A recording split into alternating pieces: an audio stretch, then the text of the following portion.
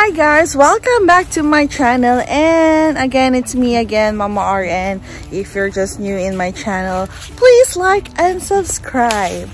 And for those naman na followers ko ever since, I know na may utang ako sa inyong maraming talk. So we are here in Cool Creek Park in Carmel. Ayan, napakagandang lugar. So, nagmumuni-muni lang kami rito. And so, upo tayo doon, no? Para pag-usapan natin. I'm gonna share with you about the health informatics because, again, as I've said, na from medical surgical, from med-surg, lumipat na ako ng endoscopy. And prior that, syempre, nag-isip ako ng mga areas na sa tingin ko na gusto kong itry or baka sakaling makapasok tayo, no? Yung mga, so, bakit ako umalis sa med-surg?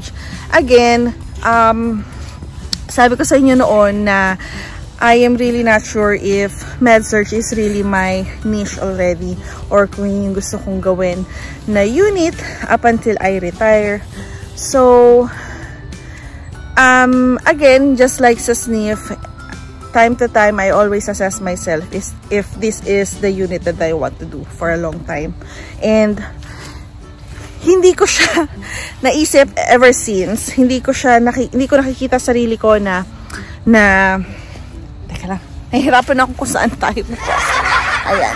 So, hindi ko siya naisip na magtatagal ako sa med-surg hanggang sa medyo sumonda tayo. Parang hindi ko kakayanin. No? Parang masyadong ang taas ng risk for burnout sa nurses sa med-surg. But I would say na having med-surg experience is a big help na kung saan ka man pumuntang department, yung mga learnings mo, experiences mo sa med-surg ay maa-apply mo siya anywhere, no? Mapunta ka man sa special area, may unique kang mga skills na matututunan sa med-surg na magiging helpful siya kung lilipat ka ng ibang unit. Like, time management, communication, rapport with the patient, how to deal with difficult patients, clinical acumen mo with the patients. Aside dun sa mga learnings na yun, yung mga skills na matututunan mo, like basic skills ng isang nurse. Syempre, ibang lugar na to, diba? Yung mga natutunan natin sa Pilipinas, yun pa rin naman, unless nag-work ka sa isang high-end na ospital na high-tech kasing level ng US, like St. Luke's, ganyan, baka medyo okay na sa'yo yun, yung learnings. But, for us na hindi, yung mga doon tayo sa era ng kopong-kopong, diba? Helpful na makapag-start ka sa med-surg dito sa US. Like, yung machines, infusion pumps, skills, like yung mga drains, yung mga iba't ibang mga ginagawa, yung mga ideal way, kumbaga, diba? Kasi tayo sa Pilipinas, we are so resourceful. So, as much as possible, we would like to save a lot of resources na magagamit natin sa patients. Pero syempre, as much as yung meet halfway, diba? Yung wala tayong masyadong resources pero kailangan natin ma-provide yung dapat na mag-provide sa pasyente. So dito naman, ito yung medyo ideal way na tapon lang lahat, one time use lang lahat ng mga gamit, diba? Pero anyway, so ayun, yun yung mga learnings ng med-surg na sinasabi ko na naging helpful din naman siya sa akin. Yun nga lang, so I've been in med-surg here for about a year, and talagang in 6 months ago naisip ko na it's tiring, just like SNF and all, medyo nag-level up lang. SNF rehab, nag-level up lang in terms of the complexity of the cases, types of patients and all, but yun nga, nag-level up lang na SNF rehab, med-surg. So 6 months pa lang medyo naiisip ko na ay parang hindi ito yung path na gusto ko. But I have to gather all the experiences and learnings for about a year. Kasi gusto ko na in the span of year, before ako mag-decide na okay, time to move, kailangan matutunan ko na lahat. Lahat ng mga hindi ko pa na-experience, talagang assertive ako na can I do this, do that, kahit, alam mo yun, kasi gusto ko na matutunan ko siya bago ako umalis sa med-surg, nakuha ko na yung learnings na yun para ready naman ako to another new department. So anyways, so come 1 year after, doon na yung nag-peak na nagkakasakit ako, diba? I mean, yung hormonal imbalance ko, yung condition ko, during the sniff time, hindi naman siya nag-improve at all.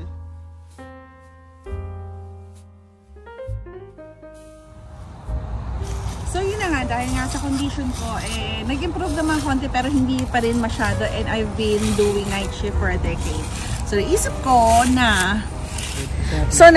ko na, ayun na nga, na, okay, enough na tayo dun sa learnings, kasi nga, diba, sabi ko nga sa inyo, kung if you are really my follower, I've said this many times, na always, whenever you're doing something in a certain department or unit, you have to grasp all the learning, no? So that's what I did. When I feel na I'm confident and comfortable for all the skills that I need to learn, I decided na okay, it's time to move forward. Now locate what's your niche, ano yung gusto ko talagang, yung magtatagal na ako sa department, yung gusto kong, ito, kaya ko tong gawin for a long time. Okay? So, the big move is it's not easy to decide. During those times, I don't even know what's my niche. Kasi, you're not gonna be able to know it until you've tried that department, diba? So, nag-research ako for like mga 2 to 3 months before my 1 year. Nag-research ako ng mga areas that I think I wanna try, and I believe na pag ginawa ko siya hanggang maging masyonda ako, can I do it still? So, nag-list down ako, and nag-nood ako ng mga YouTubes, ng mga different nurses sharing that experience. Number 1 is the health informatics, no? So for those who are my followers, I've been in BPO ever since in the Philippines. So insurance, electronic utilization, any online type of or informatics type, not something new to me. So I'm not really scared to doing those kind of stuff. No. I also tried to think, so hindi na ako masyado nag-research about the utilization kasi utilization is really my experience even before. So tinry ko lang siyang mag-apply dun sa before kong company. So tinry ko siya, and in-offer sa akin yung medyo mataas na position na role, but hindi ko siya kinuha kasi the rate is not, parang hindi siya worth it pa with the roles and responsibility that I will have for that company. So, hindi ko siya kinuha. Siguro probably pag hindi ko naman na masyadong kailangan ng pera, baka yon, sige, pwedeng kunin na natin yung role na yun. So, naging X ko siya. Next is the informatics. So, naging sobra akong interested with informatics because I've heard a lot of good things about it, no? But informatics is different with utilization for those who are very new in terms of remote work or utilization or yung mga online jobs for nurses, no? So health informatics is very different in utilization. Health informatics is sila yung nasa hospital na nag-assist or they are supporting different departments or the hospital itself in terms of, say, system, software, na ginagamit. Okay, so yun yung mga natutunan ko.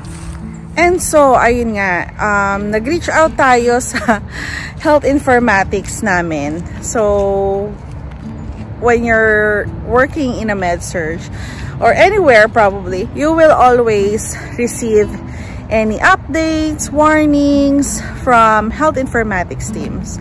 Okay, so I decided to reach out to them, you know, just asking questions about health informatics. Ayan. So, medyo natutunan ko na entry level, you don't need masteral for you to be in a health informatics. Kailangan mo lang maging super user. So, that's the only requirements that they have for you to be able to enter in an entry level sa health informatics. Be a super user of a certain skills, diba? Super user ng Cerner, Epic, ng mga system, super user ng mga pumps, mga ganyan. So, any machine, systems, ganyan, you need to be a super user. Yun daw yung number 1 na magiging edge mo for you to enter health informatics. Again, you don't need to have masteral unless you want to be a director in the future for health informatics, which you can do it while you're doing the entry level of health informatics, or they call it informaticist. Ayan. So, they said that being working in a health informatics, you always find solution to make or improve workflow, workaround systems, software. If you think of anything or any ways na you want something to improve for the benefit of, say, nurses, doctors, and so forth. Okay. Say example, may workaround kayo ng, say, sa Cerner na it takes you a while, say, charting wise, ganyan, no?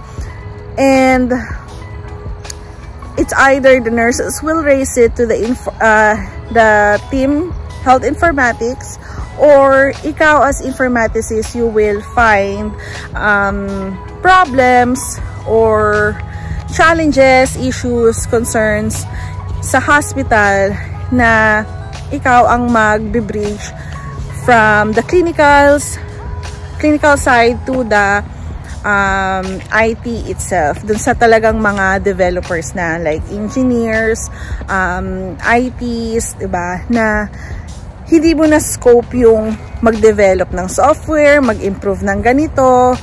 Ikaw yung mag-explain ng from clinical to the IT. Okay, for dun sa technology na gusto mong i-improve. So that's the health informatics. Remote lang siya. They work Monday to Friday. Sometimes pwedeng on-site, pwedeng remote. It depends on which hospital. Ganyan. Minsan, meron din kayong visitation sa mga department ng, yun nga, kung ano yung mga support na kailangan nila, ganyan.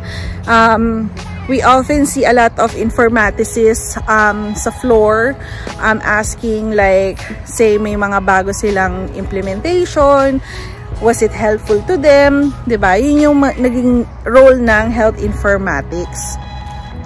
And if ikaw yung introvert na nurse, I don't think na magiging well, pwede pa rin naman, pero wag yung isipin na health informatics is purely like remote, na you're not gonna be able to talk to anyone. No. So sometimes you'll be able to still speak with the charge nurses, managers, clinicals in clinical settings, or doctors, kasi nga ikaw yung pangkalahatan ba. It depends on which department. So yun yung na-explain sa akin, no? So I try to apply. However, super user is being offered not on a regular basis. So I was not able to do any super user courses or programs, kaya wala tayong maipakita na ganun. Okay, so dun pa lang sa initial interview ko with the recruitment for the same hospital that I work with, yun nga. So even though I have experiences in terms of quality department or quality process improvement, ganyan, being the super user of a specific accounts or specific programs is a big help talaga if makikipag-compete ka with other nurses who are really super users of different kinds of programs na or skills nga, diba? So, ayun ang health informatics natin. With utilization management, workers' comps is very different with health informatics. Health informatics is hospital-based pa rin or any facility-based which you are supporting to help improve on process, systems, and all. With utilization, you work with insurances. You work in terms of claims management, case management, reviewing things in terms of patient cases. So that's the difference of the two. And rate-wise, here in Indiana, the average rate for the health informatics was like kind of low, 65 to 74,000 annual.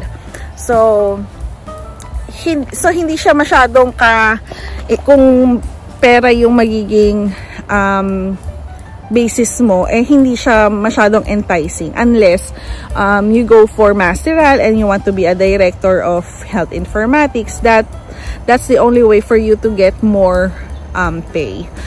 In terms of utilization, again, when I applied for a quality auditor, kasi again, I have experiences in a quality department.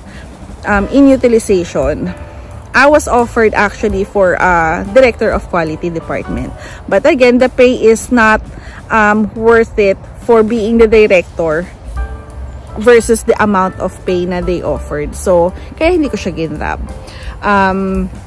But again, for the utilization, it's still not as much as you can get in the hospital kasi there's no OT, salaried, or pwedeng per hour, pero ranging kasi siya ng higher than health informatics naman. Ranging siya ng 70 to 78,000 annual. Okay.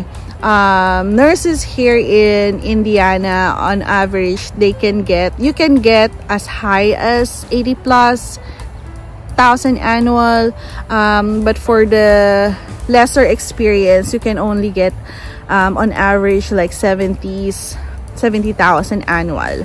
So kung i-compare mo yon na doing the remote versus the hospital based on bedside with the same amount of the pay or lesser ng konti sa bedside, still, diba, you wanna try bedside pa rin. So, naging X yung mga remote work natin. Okay, so yun lang. So, yun lang ang ating sharing about health informatics and utilization management. Again, you don't need to have experience in health informatics so long that you are a super user sa hospital or bedside. They need you to have 1 to 2 years of experience in med-surg or anywhere in the hospital department, and then you need to be a super user for you to enter the health informatics entry level. And then if you want to be a director of health informatics, that's the time that they will require you to do your masteral. But you don't need to do masteral or any courses to enter health informatics. Okay, so yun lang ang ating topic for that, and let's move on to the next. See ya!